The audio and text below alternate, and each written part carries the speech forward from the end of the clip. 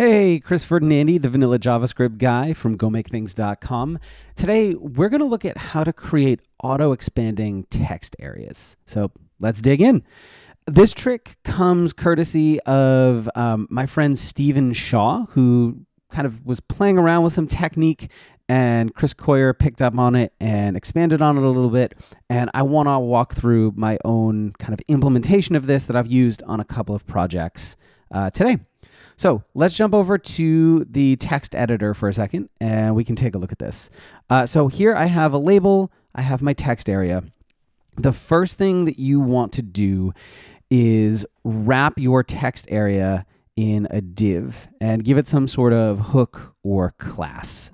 So in this case, I've given it the AutoGrow class, but you can name it whatever you want. Then you use CSS grid to link the sizing of that parent div and its child text area together. And they'll both have the height of whichever one is the biggest. So if we scroll up for just a second, here I've got my AutoGrow class set to display grid.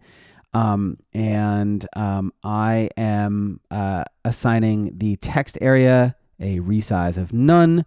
I'm giving both the text area and after a grid area of 1, 1, 2, 2. And any text area styles that you want, you would put them in the same spot so that both the parent and the text area look the same. Whenever the user types, you want to add that text to the data replicated value data attribute on the parent div. You could use an external event listener for this, but a simple onInput event works just as well. So if we scroll down, I've got onInput, this parent node set attribute data replicated value, this value. So anytime the text in this text area changes, this parent is going to get an updated data replicate value with the text content as its content as well.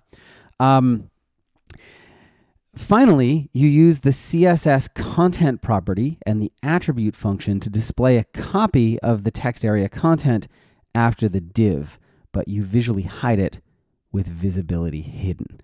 So if we jump up for a second, I've got AutoGrow with the after pseudo selector. I'm setting my content to the value of that data replicated value attribute. I'm giving the white space a pre-wrap and visibility of hidden. The white space pre-wrap property is needed to ensure it wraps properly. Otherwise, you can run into some issues there. And we also want to prevent users from resizing the text area because that will break the link between the two of these here. One little quirk I've found, and actually before we jump into that, let's actually see this in action. So we've got the CSS here. We've got this little line of code here. So if we jump over to a demo where I've got this working, we can type some text. We'll add some line breaks, and every time I hit enter, you can see this is just automatically expanding. And if I were to delete it out, it automatically resizes back down. The one kind of hiccup here is that if your text area has text in it when the page loads, this stops working. The fix is a function with just 5 lines of JavaScript that will assign a default data replicated value for each AutoGrow field. So if we jump over, I've got this function here. I'm using query selector all to grab every element with the AutoGrow class. And then I'm looping through. If the field has no value, we skip it. Otherwise, we set the data replicated value to the field value.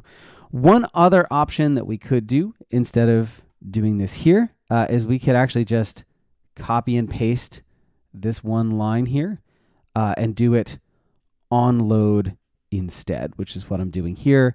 This parent node set attribute data replicated value equals this value. So it's really up to you whether you want to do it as an onload attribute or an external function. I'm going to drop all of the source code for this video down in the description below. If you like this video, please don't forget to like and subscribe and maybe even share it with someone else who you think might enjoy it. You can also get my daily developer tips newsletter over at gomakethings.com, where every weekday I share a new tip, trick, tool, or Vanilla.js snippet to help you build a simpler and more resilient web. Thanks so much for watching.